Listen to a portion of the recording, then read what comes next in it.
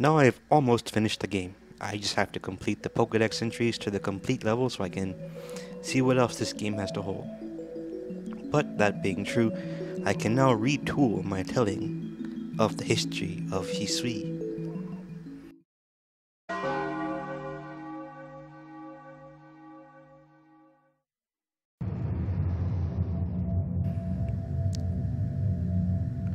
In the beginning of time and space, before actually there were time and space, Arceus created the Pokemon world by releasing Dialga and Palkia.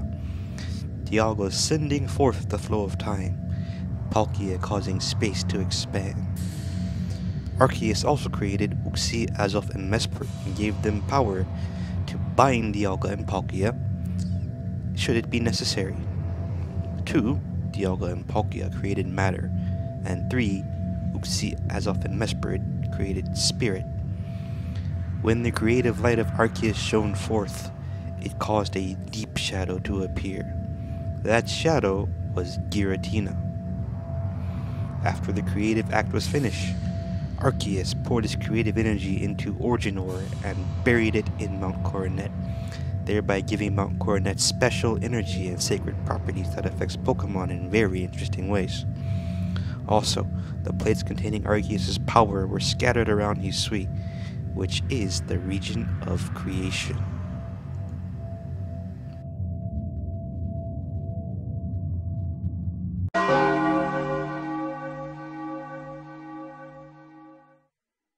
In time, many civilizations sprang up over the Pokemon world. The most special, and probably first, civilization was Celestica, the people closest to the birthplace of the world and likely the people Arceus chose to reveal himself to the world through as Almighty Sinnoh. Sinnoh being a Japanese word meaning mysterious, something like that. The Celesticans could call Arceus by assembling the plates and playing the Azure Flute. There was only one Azure Flute, and it was given only to the chosen one, the one chosen to see Arceus, likely the leader of the Celesticans. The other Celesticans had lesser flutes to call the companion Pokemon that were gifted with power by Arceus. Most Celesticans, however, also had partner Pokemon aside from the 10 nobles that were specifically chosen by Arceus. The Celesticans built a temple about halfway up Mount Coronet that was a copy of the Hall of Origin, Arceus' domain, on Earth.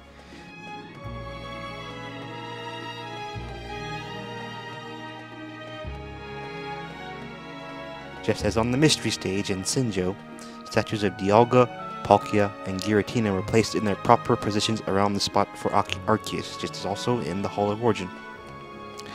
Perhaps in the time of Celestica, offerings were given to Arceus by placing the offerings in the proper place on the Mystri stage, that would be the center where Arceus stands, assembling the plates, and playing the Azure Flute to call Arceus down from the top of Mount Coronet.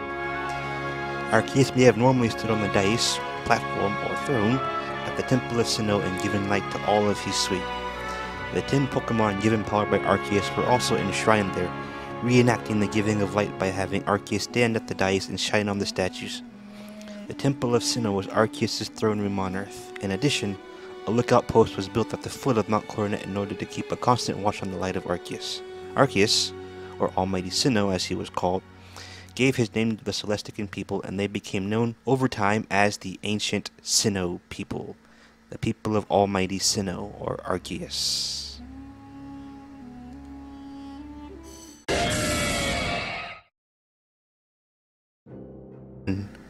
One day, Giratina decided that he would attack Arceus and his people in rage.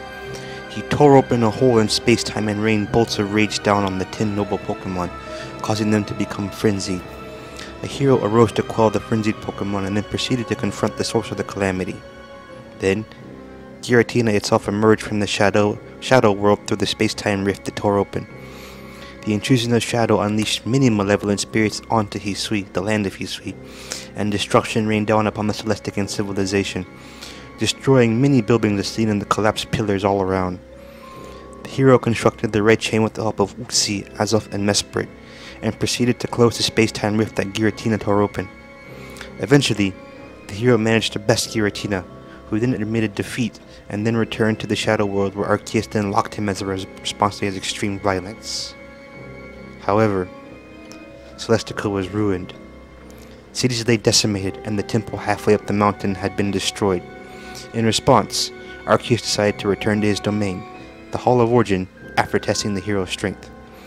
Arceus likely chose to do this so that the next attack, if it came, would not be directed against the people of Celestica, and they would not be taken up in the violence. However, the Celesticans mourned the departure of Arceus and tried many ways to get his light back. The Giratina statue on the Celestican Mystri stage was destroyed and removed to the back of the temple, and Giratina's name was erased from history to avoid mentioning him, lest he return. However, the destruction had been wrought. The desolation caused by the Calamity and the departure of Arceus caused many Celesticans to migrate to outer corners of Hisui. The malevolent spirits were sealed at the Shrouded Memorial with the use of a giant keystone, and stories of the hero's adventure were inscribed in stone all over Hisui. Somehow, though, a little Celestican girl would break the seal in mischief and be cursed to wander Hisui until the spirits were resealed. However, the Celesticans eventually left Hisui and moved to a place called Sinjo, where they rebuilt the temple that they lost to Giratina. Just as the first time, they built it in the mountains, but for safekeeping, they made it only accessible through another site that was built in a place called Johto. Perhaps the Pokemon that inhabit the ruins in Johto served to transport those deemed worthy to the replica of the site of creation. After a while, some Celesticans returned to the now desolate land of Hisui. They knew that one day, another hero would arise to finally fix the Dark Age that Hisui had been thrown into by the Calamity.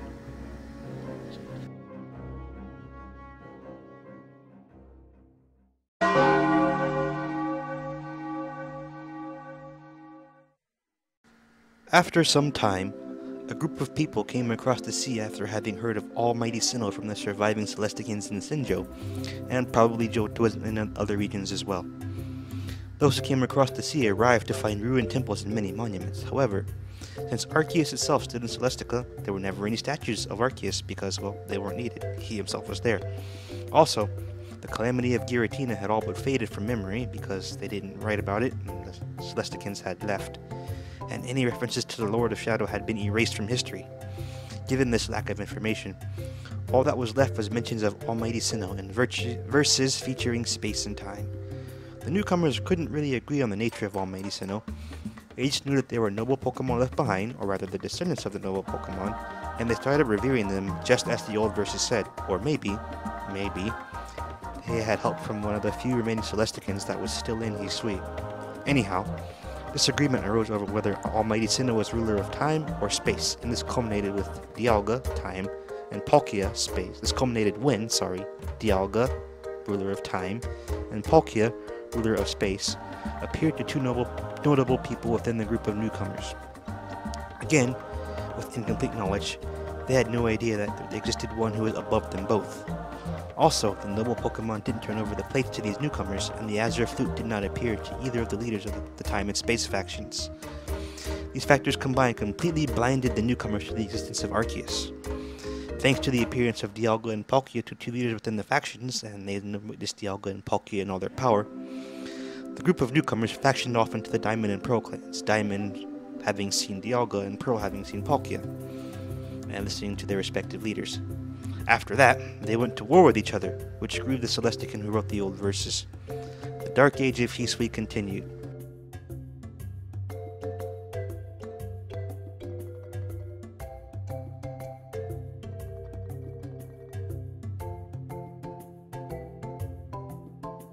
Finally, about 200 years before the present, another group arrived in Hisui from all over the world. They came from all over the world to form one group, to seek out a new life in Hisui. They established Juvenlife Village on the coastlands and formed an expedition team calling it Galaxy. However, these new settlers were deathly afraid of Pokemon, unlike the now long-established Diamond and Pearl clans. They treated them as brothers and sisters. They didn't have Pokeballs, and in fact, in the beginning, they hated the idea of Pokeballs when the Galaxy team brought them in. However, the Galaxy team helped broker a tenuous peace between the Diamond and Pearl clans and sent out expedition groups to survey the land of Hisui.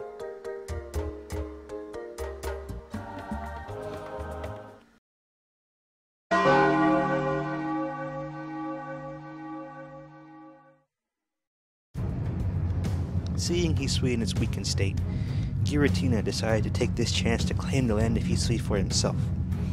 He gave the spooky plate to the merchant Volo, who was descended from the ancient Celesticans, knowing that receiving this plate would send Volo on a quest to meet Arceus, and eventually Volo would play right into Giratina's hands, or claws, or wings. Eventually, much to the wonder and horror of the Galaxy team and the Diamond and Pearl clans, the space-time rift opened again. However, as most of the Celesticans are no longer around, no one could read the now ancient sites that had also been left to the elements for thousands of years, so no one knew what to do except the Celestican lore keeper. Arceus, seeing that Hisui was in no shape to take on Giratina, called the young human from a future time in another universe, in which people and Pokemon had been working together for at least hundreds of years, to come to Hisui. This human was taken in by the Galaxy team and was put to work surveying Hisui. Arceus left this human a cryptic message: seek out all Pokemon. As this human embarked on his quest, he met up with and befriended the Hisuian clans, as well as helped the Jubilife Newcomers overcome their fear of Pokemon.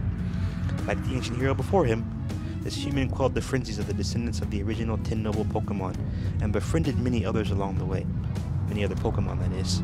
Eventually, this human would have to construct the red chain and use it to bind the rulers of space and time, one of which was bound by using the red chain in combination with the sacred stone from the mountain and a Pokeball. After saving Hisui, as much as the ancient hero did before him, the lore keeper guided this lost one in gathering all the plates left behind by Arceus, as well as transferring all her Celestican knowledge to him. However, the true culprit was about to be unmasked.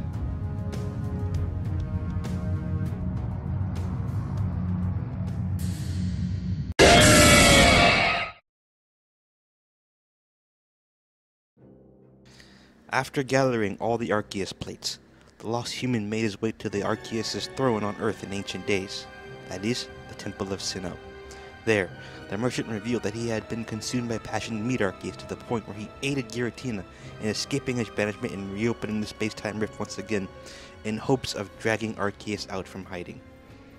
After the merchant Volo fought with our hero and lost, he turned over the last plate to our hero, and the Azure Flute that had been lost for millennia finally reappeared. To our hero, that is. The merchant, finally freed of his own frenzy, then left the land of Hisui. Arceus then reminded our hero that the duty of seeking out all Pokemon still remained. The lore keeper helped our new, early modern hero by helping him befriend the Pokemon that represent the forces of nature. She also finally fulfilled her duty of aiding the lost one, our hero, by passing down the knowledge her ancestors held so dear. Giratina, finally having a change of heart, also decided to join the hero in protecting the land of Hisui from any other threat. After our hero had sought out all Pokemon in the land of Hisui, he had to return to Arceus' throne where, just like in times of old, the hero, your character, who had collected all the plates and now had the Azure Flute, played it, and the door to the Hall of Origin was open.